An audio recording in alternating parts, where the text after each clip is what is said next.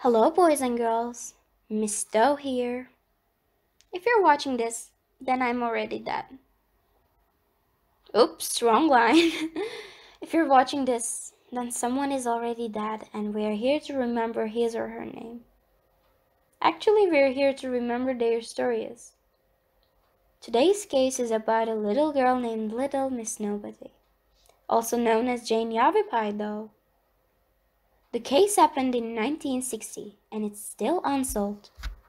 Come on, let's begin. On the 31st of July, 1960, a schoolteacher Russell Allen was searching for rocks with his family near Congress in Yavapai County, Arizona. Russell was just off Elma Road, about 1.5 miles from Highway 93, when he stumbled upon a partially buried body in the creek bed of a sand wash. The body was that of a female who had been dead for 1 to 2 weeks. Her body was charred.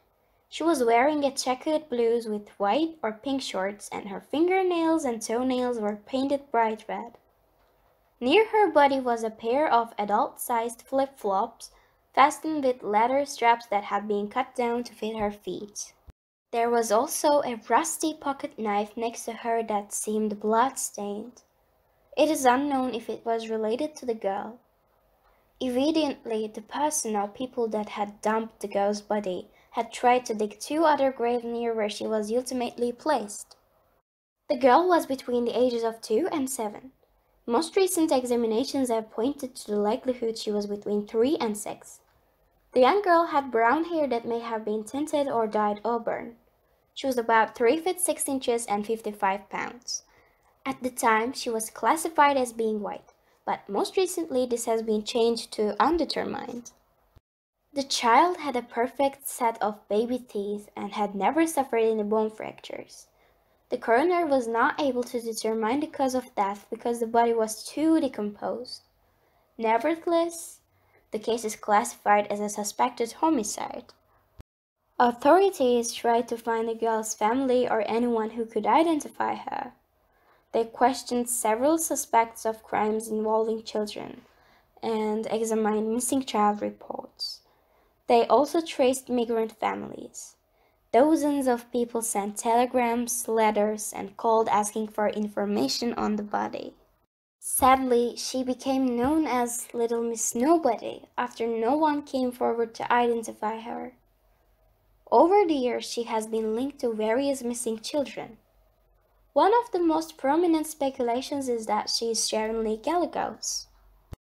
4-year-old Sharon was abducted on July 21st, 1960 from an alley behind her home by a man and a woman.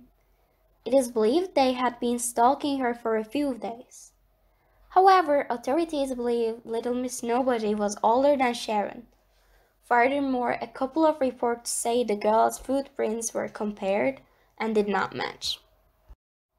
Despite being known as Little Miss Nobody, Yavapai County's residents came together to give the young girl a proper funeral and a burial. Dave Paladin, a local radio announcer, started a campaign to raise funds because he couldn't stand to see the little girl buried in a boot hill. A service was conducted by Dr. Charles Franklin Parker. A few of his words during the ceremony attended by over 70 people. Here is a little wanderer who has been in our midst. We don't know her name. We can only guess her age. It occurs to me we may not know, but God knows. There are no unknowns, no orphans in God's world. We may never know the whys and wherefores, but somewhere, someone is going to be watching the paper to learn what happened to a little girl left on the desert. If there has been a mass deed, probably a disquieted conscience will go on and on. The girl was buried in a pale blue casket and her memoriam card was read, God's little child, date of birth unknown, date of death unknown. An anonymous mourner also left a note. Forgive us, child, for the weakness of man, and in turn, when in your final home, pray for us. In 2018, The NCMEC funded the exhumation of the unidentified girl's remains.